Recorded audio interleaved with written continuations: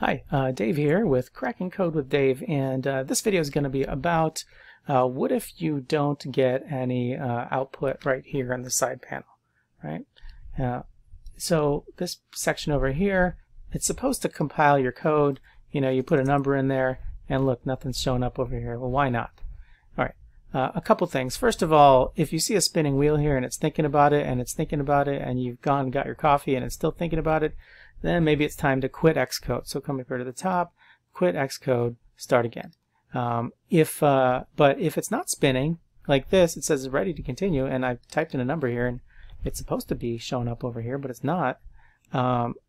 There's this blue play button now. So click that blue play button, and it runs this, and thinking, and done. Okay, great. So that's how you do it, that portion of it.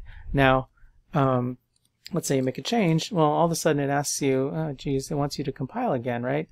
Now, it used to be that Playground would just automatically execute on my computer, and I'm sure there's a setting somewhere, and I found the setting. And it's really kind of weird and quirky and hidden. It's down here, this little stop, the square button is like a stop button. And if normally you just click that and it'll stop and start your Playground, right? That's something you can do, but that's not, but even if you do that, then you change the number here and it wants you to auto execute it. It wants you to click the blue button here again. I wanted to just automatically keep on refreshing when I'm editing. And so to do that, you click and hold this down here. That's the trick. And then select automatically run.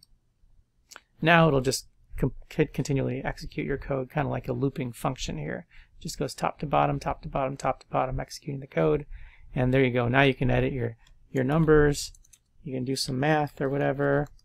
1 plus 1, you know, and you can write your functions and do all your coding and stuff, and it'll just automatically execute. Now, it does seem to be a little bit slower if it's automatically executing like that, but you don't have to click that blue play button, so that's kind of fancy. And if you want to change it back, excuse me, if you want to change it back, you click and hold this and choose manually run. There you go. So if you've tried all this, again, restart Xcode, reboot your computer even, and it should work. There are some other fancier hacks to go into the compiler and, I don't know, change this and that, but this should work for you, hopefully. All right, well, hopefully this helps you out. Dave with Cracking Code, signing off. I'll see you again next time.